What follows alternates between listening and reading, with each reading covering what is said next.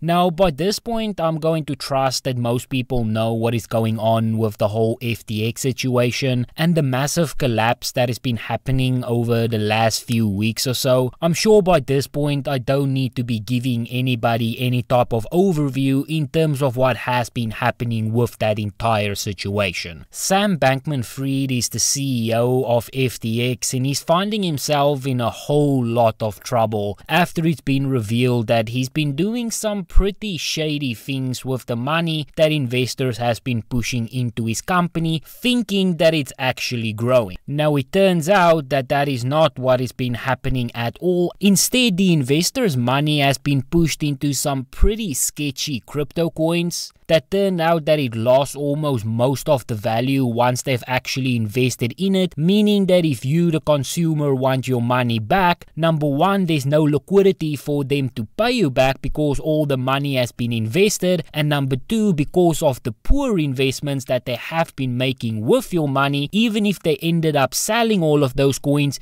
you will still not be getting your money back. Now, things is a little bit more complicated than what I've explained there. It goes a lot deeper, but like I've said, by this point, I trust that anybody who's been following along with FTX at least somewhat knows what is going on. Now, today I want to talk a little bit more about the aftermath of the situation and also the impact that it has been having on crypto as a whole. Now, as you can imagine, this entire crash has not been great for the crypto market. In fact, if you are in that space, you might want to consider moving your money out, at least temporarily. I do think some of the bigger coins like Bitcoin might be able to survive this, but some of the other ones might not be that lucky. Bitcoin in particular was hit pretty hard. It fell to an all-time low of $16,500 US, and they say since this entire thing happened, it fell by almost 10%. Now, I'm not too sure about that number in particular, but the last time I checked, there was a very big hit. As I've said, right now it stands at 16,500, which is an all-time low for them. Now, we've seen these type of dips pretty much throughout the crypto space. Robinhood in particular lost more than 19% of their stock market value, and other cryptocurrency exchanges like Coinbase also fell by more than 10%. Now, I think all of those are going to be fine. I think Coinbase overall is going to manage to pull back from this. I don't think that they are involved in these type of sketchy things that FTX is involved in, and on top of that, a coin like Bitcoin that has kind of stood the test of time, that is one of the pioneers within the space. I also think over the long run they might be able to pull it back and eventually build their way back up again. At this point, I think a coin like Bitcoin and even Ethereum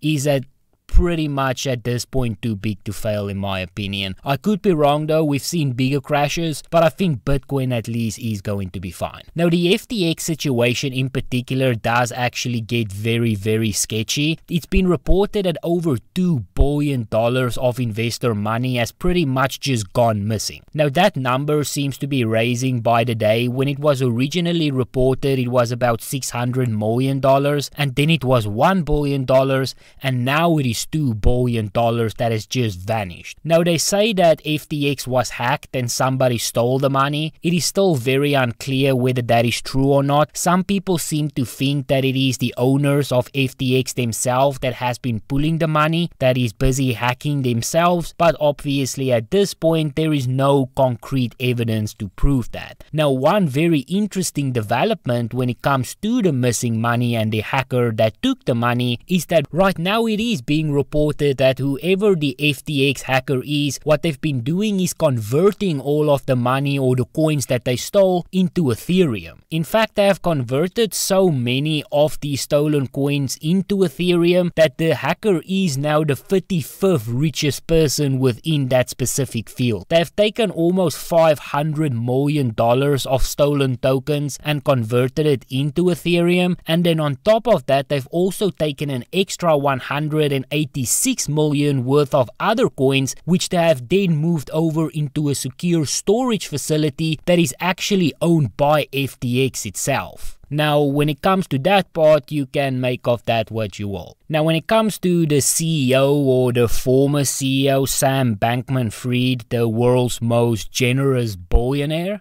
There's also been a few developments when it comes to his situation and what he's been trying to do. Believe it or not, he's actually been active on Twitter and he's been kind of going through a few things. He made a few cryptic tweets that people have been trying to decipher, and he's also made it very clear in terms of what he plans on doing going forward. Now, as I've said, he's been making a few cryptic tweets and people are trying to figure out what all of it means, but some people are speculating that the reason why he's making all of these cryptic tweets is because he's trying to delete some of his older tweets, but he doesn't want the Twitter machine to pick up that he's making mass deletions of older tweets. So pretty much what he's doing is he makes a bunch of cryptic, like one-worded tweets, and then while he's doing that, he's deleting older tweets that might be able to implicate them. So what he is allegedly doing is he's going through some of his older tweets and then he picks up where he made a few claims that might not have been legal,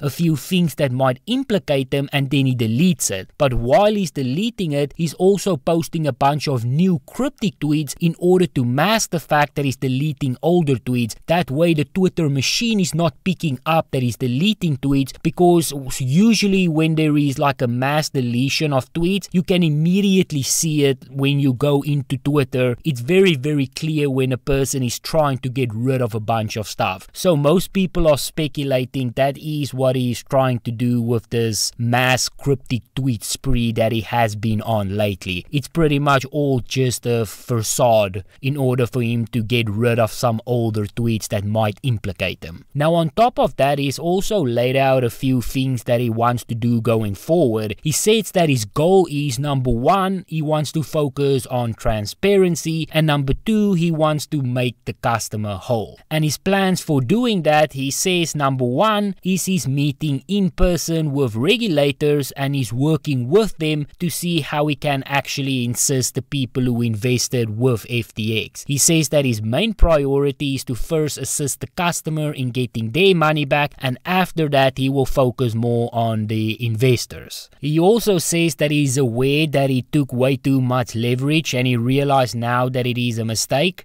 He realized also that he was running into this whole liquidity problem, but on top of that, he does say that what he's trying to do now is get some more liquidity to make sure that he can actually start paying the customers back. Now, I don't know how true all of this is. It sounds kind of like he's just been caught and now he's trying to kind of damage control, but I'm sure even he is aware that at this point it is a little bit too late for that. But I do hope that he actually manages to pull this off. As much as I think he is full of crap, I obviously also want people to be able to get their money back. So hopefully among everything that he's saying, there is at least a little bit of truth to it. Even though I'm not extremely hopeful, I obviously want the people to get their money back.